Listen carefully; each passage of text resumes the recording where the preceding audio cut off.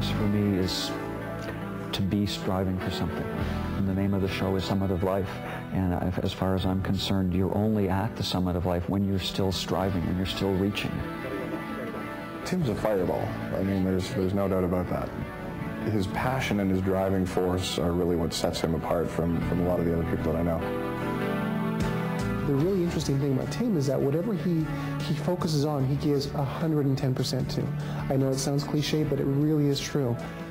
He's always just looking to help people and how he can better himself and better the world and better his friends, and just always wants to live life to the fullest.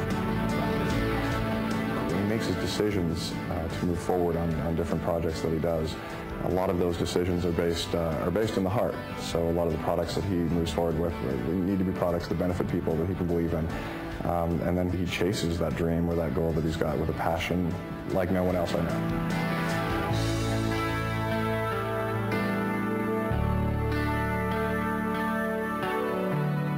Hello, and welcome to Summit of Life. I'm Randy Taylor. Today we'll follow the journey of a door-to-door salesman whose passion drives him to bring his message of health and wellness to the world. We'll find out how Tim Mulcahy intends to achieve this lofty goal, how his energy, drive, and ambition propel him toward his dream. Coming up right here on Summit of Life. I believe focus is one of the key ingredients. Passion. I want to use that inspiration in a creative way. I really wanted to make a difference in the world.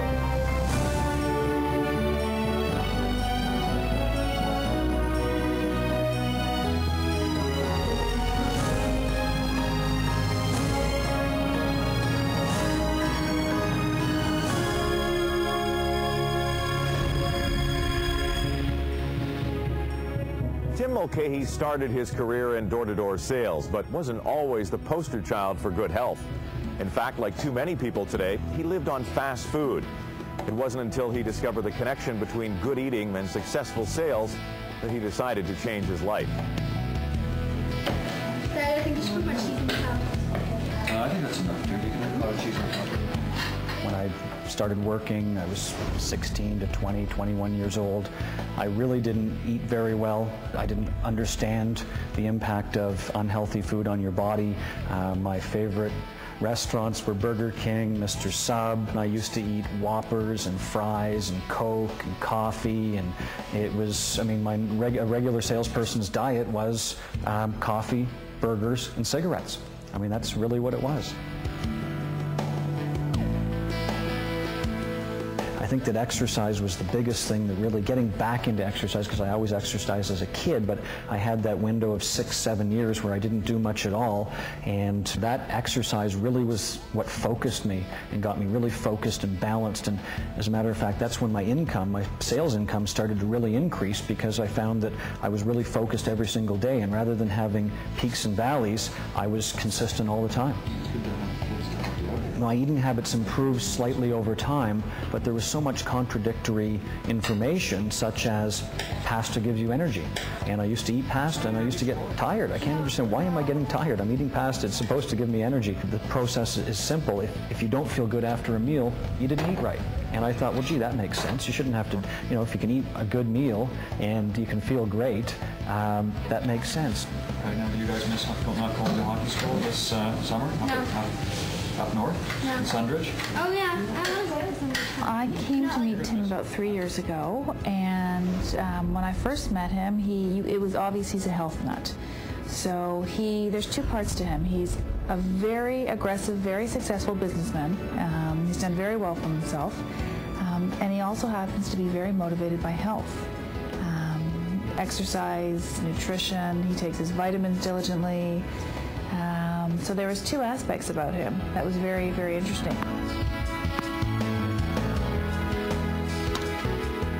When you exercise and you are healthy, door-to-door sales becomes much easier. More so in door-to-door sales than any other business, the customer is reacting to you. Not what you're saying, but you. The customer is buying you. And when you're glowing, when you're feeling great, when you're confident, that's exuded across to the customer. And only when you are at your best are you going to succeed your most. If you're not at your peak, you are not going to be successful. And this is where it really paid off for me, that when I would exercise first thing in the morning, when I would feel good, when I would eat right, and I would go to the doors, my confidence level, I'd be glowing, and it would pay off huge. With his energy, enthusiasm, and ambition, Tim soared in all areas of sales and quickly went on to start several highly successful businesses. He incorporated his own health philosophy into his sales meetings and found that people were more interested in his ideas than anything else. When we did the body, mind, and soul meetings, when we did the self-improvement meetings, when we taught people really how to improve their lives, that's what they were excited about. And when they really focused on improving their lives, their income went up automatically. It was simply a byproduct of improving their lives. I've come up with a business model for the participants in this to be able to earn some really good money. When the salespeople started following the program, they had more energy. When they started taking vitamins and supplements, eating right, starting to listen to motivational books and tapes, drinking more water, and following the overall body, mind, and soul program, the overall sales increased and our sales force grew. For me, these are the areas that improved my life. Exercise was first. Second was eating right. Third was taking vitamins and supplements. Fourth was when I really got into reading and listening to motivational materials. And fifth is going to happen soon, is my improved sleep. The whole premise is to improve people's lives. And the foundation of that is through exercise, nutrition, vitamins, attitude, and sleep. If people improve their physical health and improve their mental and emotional and spiritual health, that they are naturally going to improve their lives.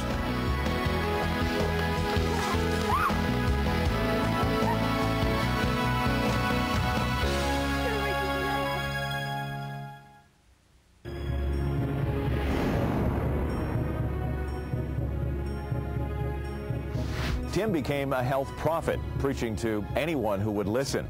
His mission in life is to help people improve their lives through adopting good nutrition and lifestyle habits. At the same time, his online health resource company took off, reaching people around the world from Sweden to Australia and all over North America. It's something I think that's been on Tim's mind for at least 10 years, something he's always talked about and dreamt about and really has been his passion, what he's been wanting to do for a lot of years, so it's finally becoming realized to him. I personally love to sell. I believe that my gift, my personal gift, is to be able to sell. So I figured if I'm going to sell anything, I sold natural gas for 10 years, I sold water filters for 3 years, I sold home insulation for 5 years, I sold vacuum cleaners, tough gig, for a couple of years. But now I'm selling health, and I'm really selling something that I believe in, and for me, right now in my life, it's important that I sell something and I do something that I really believe in. Obesity is growing. It's become an epidemic, and there's no reason that it isn't. If you look at society today, 30 years ago when I was a kid, I was out playing street hockey.